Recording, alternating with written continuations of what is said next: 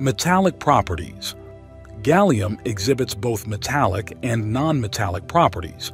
It shares some similarities with aluminum and indium in terms of its chemical behavior, liquid at human body temperature. Because of its low melting point, gallium can melt in the human hand as the average body temperature is higher than its melting point. This property makes gallium a popular element for classroom demonstrations. Gallium as a diagnostic tool.